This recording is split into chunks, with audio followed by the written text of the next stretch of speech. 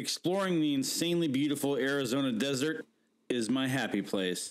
It has its dangers. He's not happy with me. Its dynamic and vast beauty, and absolute endless fun. Let me tell you, I wouldn't have it any other way. My name is AJ, and welcome back to Bucking Life.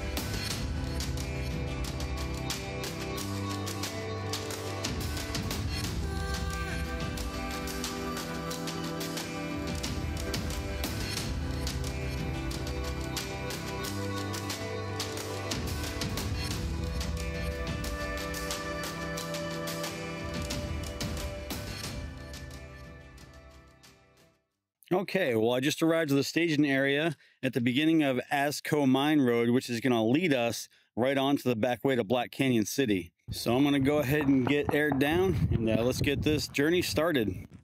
Now, on any normal run, I'll usually air down to about 15 to 18 PSI, give or take. I knew parts of this run were going to be rocky, so I decided to go down to 15, my lowest point. I don't run beadlocks, so I typically don't like to go below that threshold. So for those of you that are familiar with this area, you pretty much know where I'm at. For those of you that are not familiar with this area, this run starts in the Table Mesa Recreation Area, which is literally right in my backyard. Now, Table Mesa is a very popular spot for off-roading and for shooting. Guns, that is. So just be aware of that when you come out here. You'll be able to hear people shooting constantly, especially at the beginning of this run. You might be able to hear that right now. Somebody's having some fun plinking. It's one of the spots that you're shooting at. This beautiful and serene water crossing you see here, I was extremely happy to see a decent amount of water through there.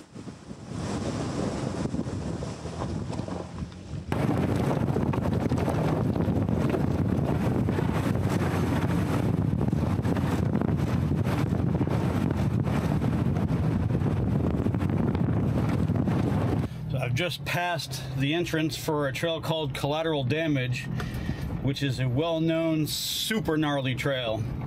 Something I wouldn't take this on as it's my daily driver, and you're pretty much guaranteed to get some damage going up Collateral Damage. I'm also going to run through, I'm not going to do the actual trail, but we're going to go through the area where the trail upper and lower terminators are. Those are another set of pretty gnarly trails that you don't want to run by yourself. They're more doable than Collateral Damage is, still super gnarly.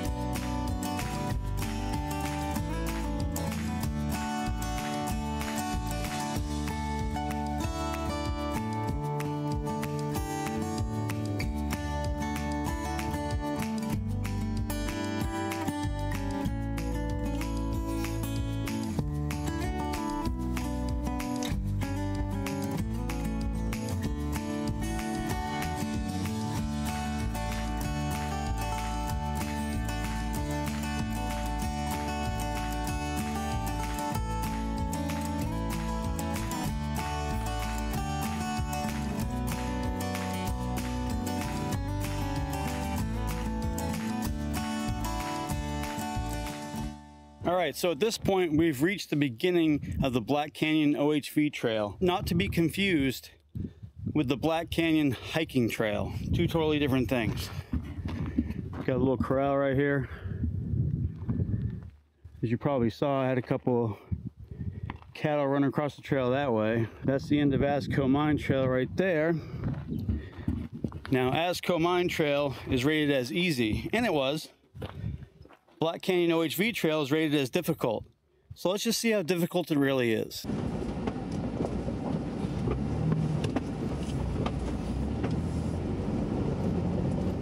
Now, just to be clear, I did just recently say the Black Canyon OHV Trail. Now, it is called that on Trails Off-Road. On Onyx, it's the back way to Black Canyon City. Black Canyon City, if you don't know what it is, it's pretty much a highway town. I-17 runs smack dab right in the middle of it. Gone in the blink of an eye. You know, there's a few good restaurants there, and that's really about it. Very, very small highway town. Now, I thought I heard something as I was driving by this area, and I did. He's not happy that I'm here. I am not going to get too close, but you can definitely hear him. He's not happy with me.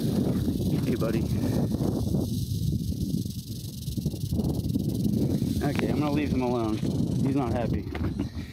That's the first rattler I've seen in the wild. At first, I thought I had an air leak in my tire. Definitely not.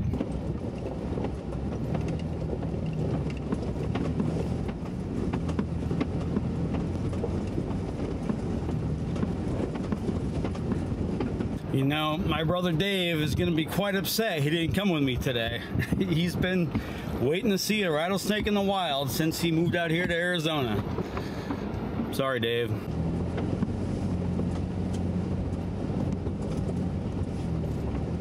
Well, you can definitely tell that summer is coming.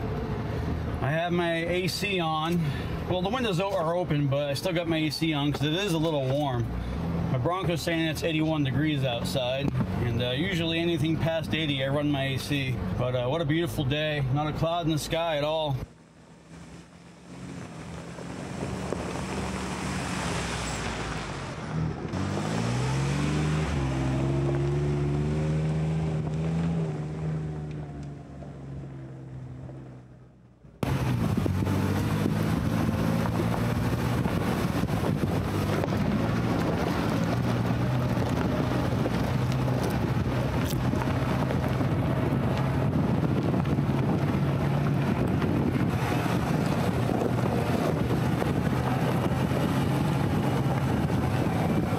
I know it says that this trail is rated difficult.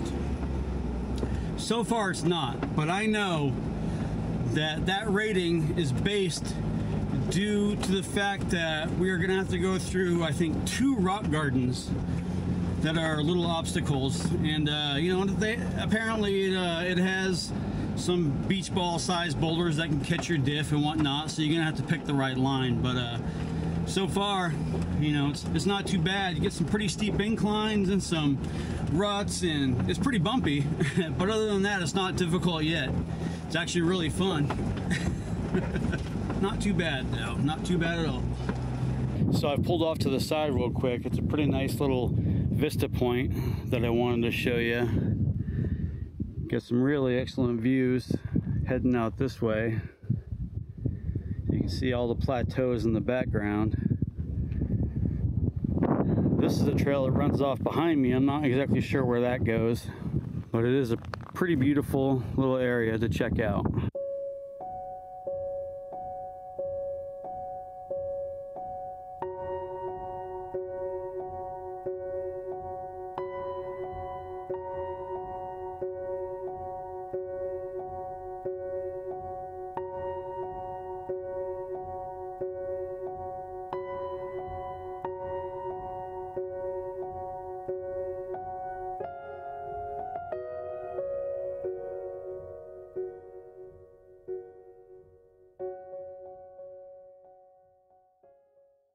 Now, if you can see it,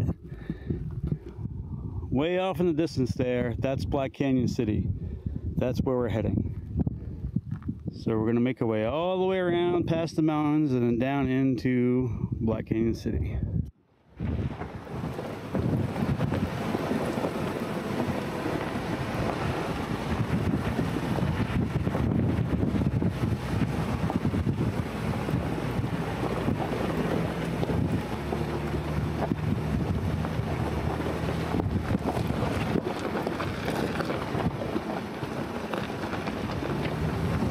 Now you can probably tell back way to Black Canyon City is pretty narrow, very twisty, and pretty rocky in a lot of areas. So even though it's only like a 9 or 10 mile long trail, it is pretty slow going. It's a lot of fun. Even though it hasn't become difficult yet, you still got to keep your eye out for jagged rocks and washouts and definitely some Arizona pinstriping.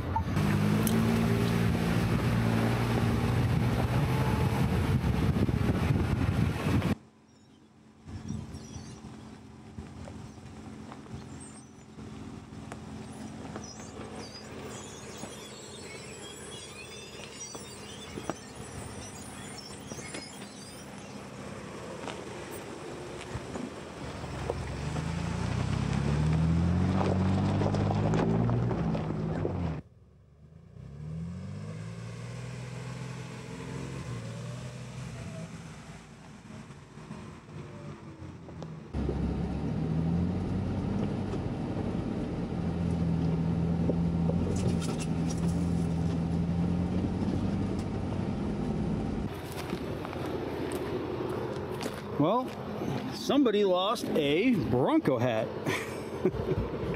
sitting right in the middle of the trail. So if you were out on Black Canyon OHV Trail / back way to Black Canyon City, I found your hat.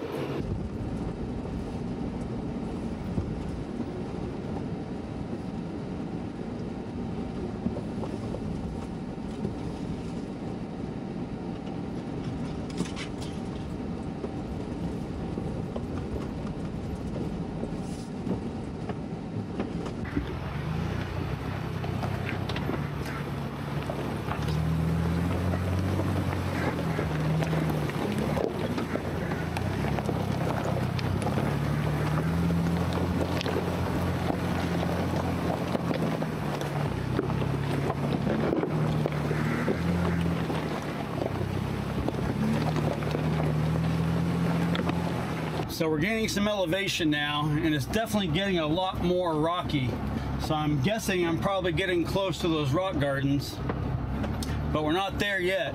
What a fun trail so far. And the scenery is always obviously outstanding. Beautiful. Absolutely is slow going through this section now. So here's a nice little rocky section. As you can see, those two boulders are kind of in the way. So what we're going to have to do is we're going to have to come up this way as far as we can to the left, throw our passenger wheels over that boulder, and drive right up on over them. Nice little fun section.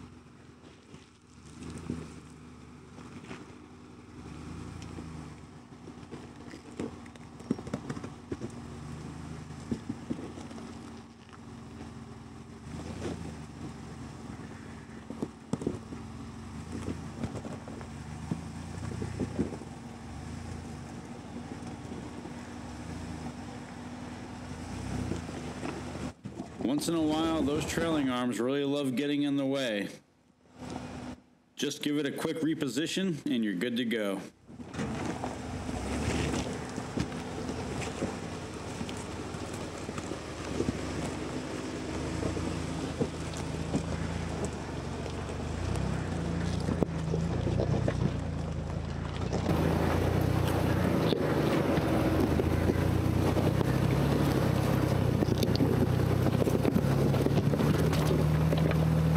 That section was right by that saguaro that I just went through. We come to the next rocky section. It doesn't look overly difficult. You're gonna have to choose the right line here. As you can see, some of those boulders are like right in the middle of the trail, so not too bad as I can see. So you're just gonna want to stay as far right as possible on that side. Apparently this is the toughest part of the trail, so let's just give it a quick walk.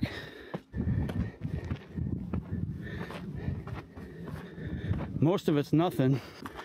This section might be a little tricky, but you don't want to stick your tires on these two boulders and drive right up that way. That way your diff goes right through the middle.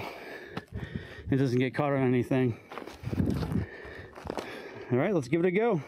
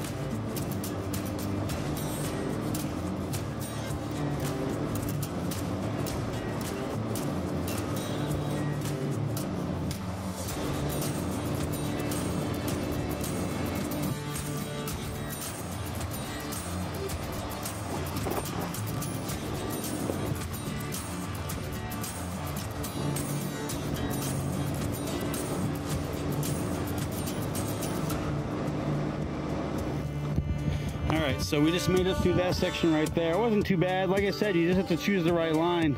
I had my rear locker on, which most likely helped a lot. But, you know, it's better to be safe than sorry. Now, we just have to get through this last part. Remember, I'm going to come up this way. I'm going to come up this way, stick my tires on those two boulders, and drive through off to the right hand side. Should be fairly easy.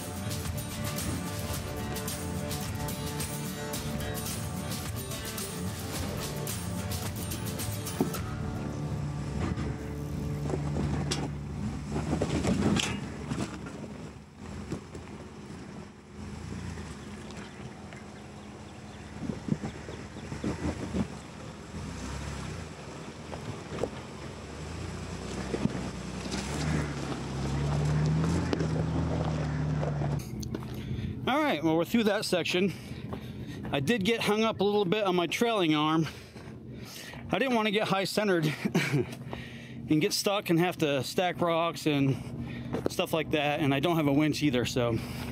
But we're through, so let's continue on. Now, like I said, apparently that was the most difficult part of the trail. So we shouldn't have anything like that from here on out.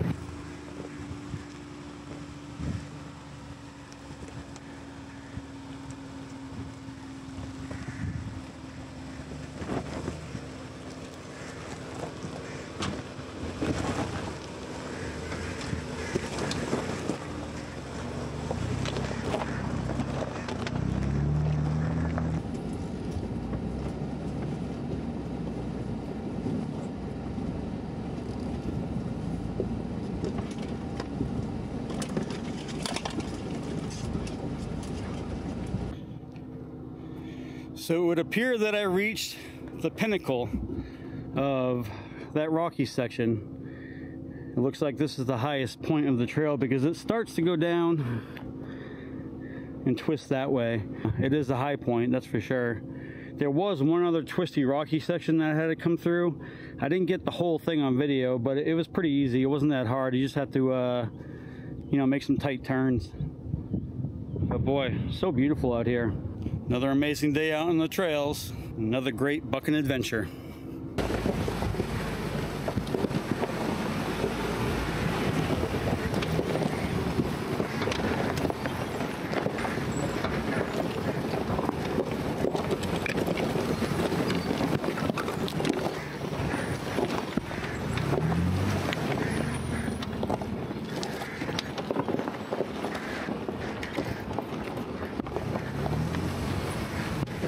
nice little fun section that we're going to make our way up. You're going to be a little off camber in some instances, but even though it may look steep, it's not that bad. Just going to follow it right along that V-notch right there and make my way up.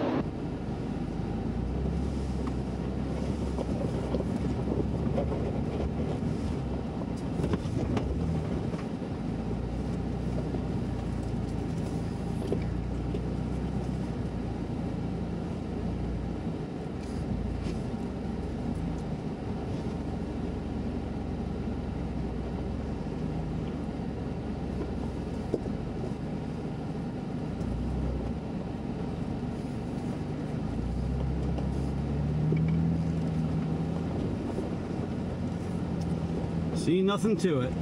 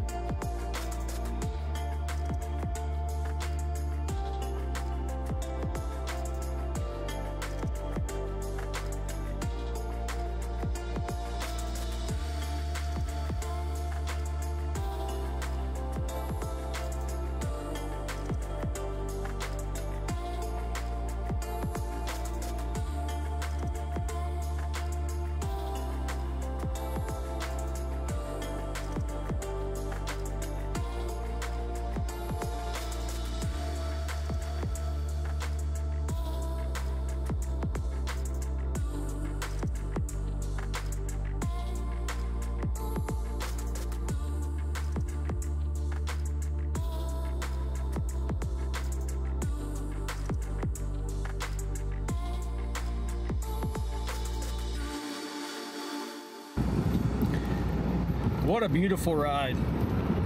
There's nothing like a beautiful ride out in the desert. According to Trails Off-Road, I've got a few miles to go until the end. I have not been disappointed along this whole route. I had a really good amount of fun to it. You know, technical things. That rock garden was pretty fun. Some really nice, beautiful shelf roads that I'm on now.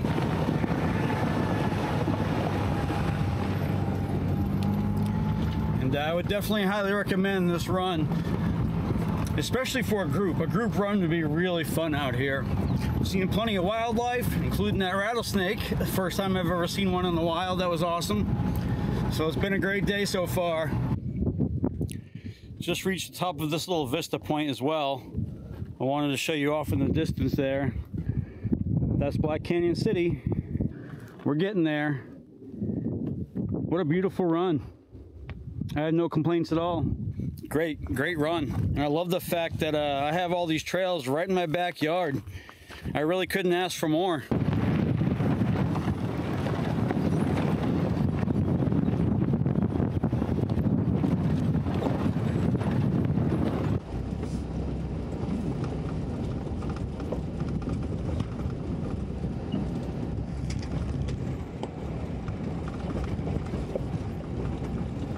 You can see Black Canyon City, I-17 off in the distance there.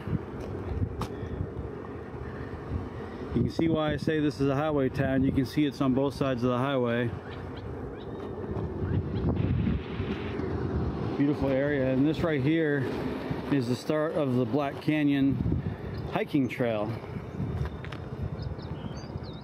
So if you ever want to go on a nice hike, Black Canyon hiking trail starts right here. Heads down that way. Pretty sure you can mountain bike it too. Yeah, and you can take horses on it.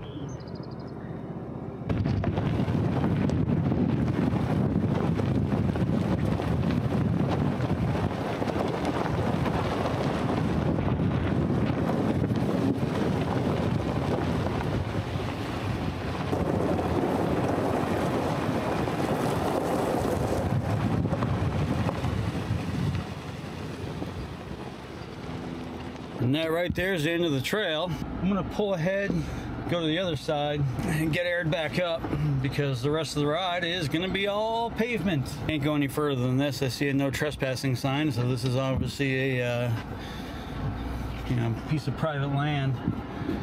But as you can see, I'm just the regular road's right there, so I should be okay. Airing back up right here in this little section.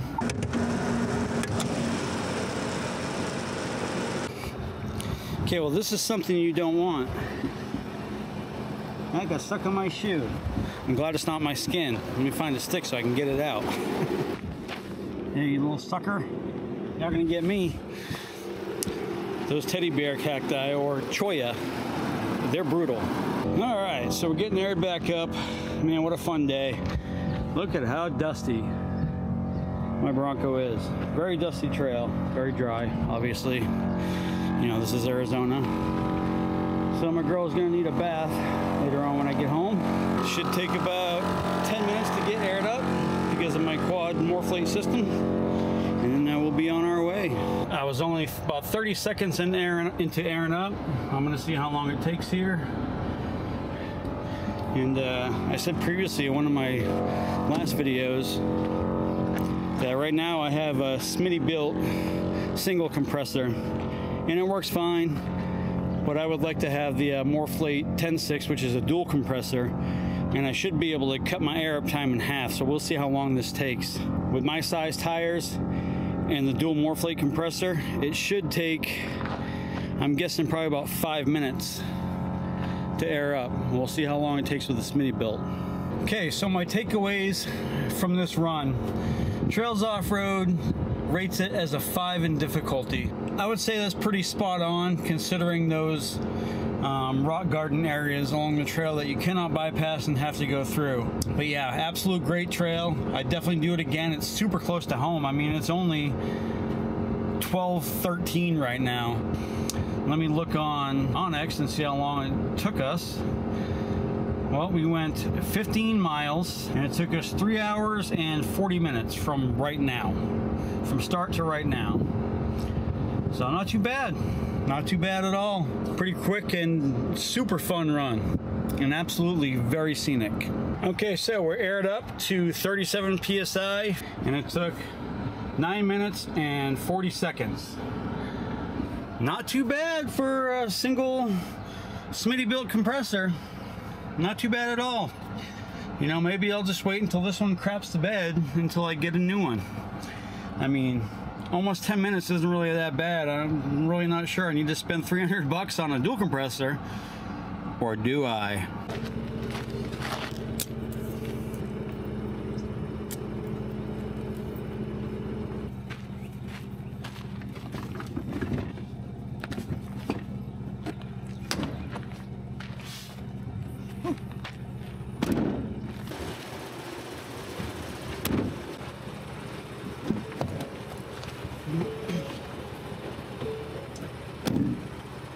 that's gonna do it, guys. I want to thank you guys again for joining me on Bucking Life, where I live my life one bucking venture at a time. Till next time, guys.